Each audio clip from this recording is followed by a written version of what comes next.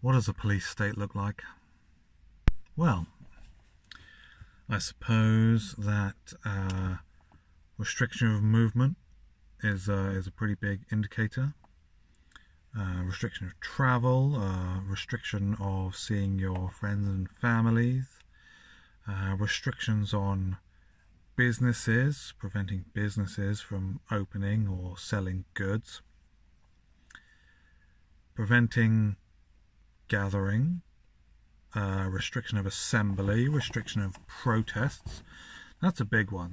That's a pretty big indication that you are in a police state when you're not even allowed to object to the oppression which is being forced upon you.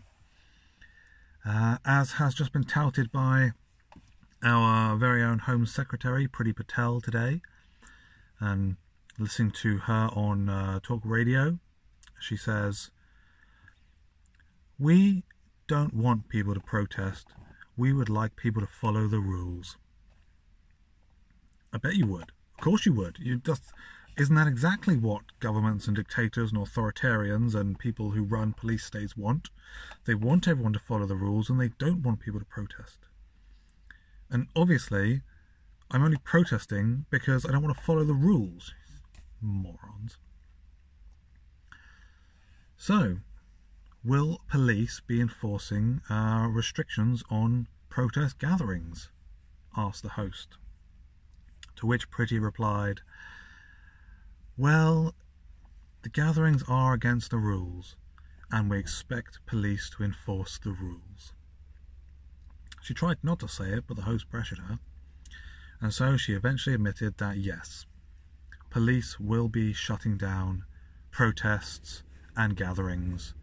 So, hey Britain, hey England, your right to peaceful assembly and protest against government tyranny has been rescinded. Do you think you'll get it back? Do you think there has ever been emergency measures that have been voted in to provide additional powers to a government or authority figure that has not ended in a totalitarian regime? I'm not aware of that ever happening. Maybe if somebody knows, they can, let me know. 500 and something MPs voted for this. They're not going to lose any pay, are they? They're not, they drink in the Parliament bar, they get their chauffeur-driven cars.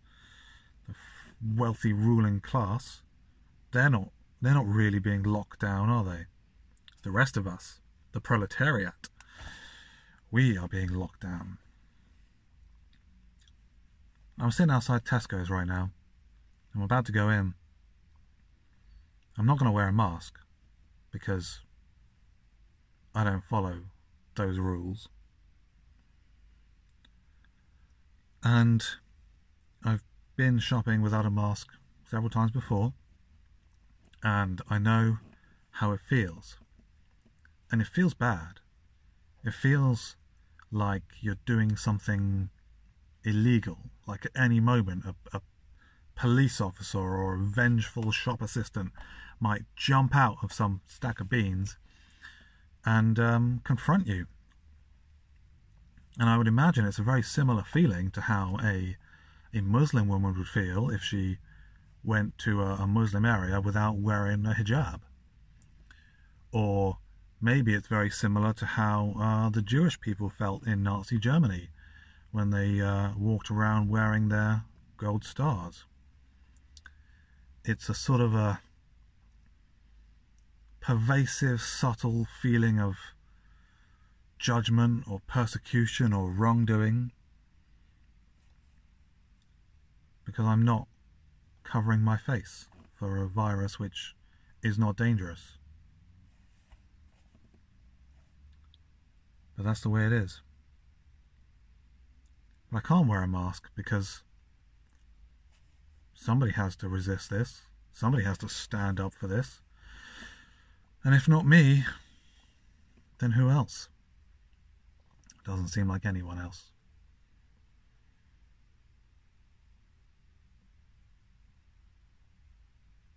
Bad luck on your election, America.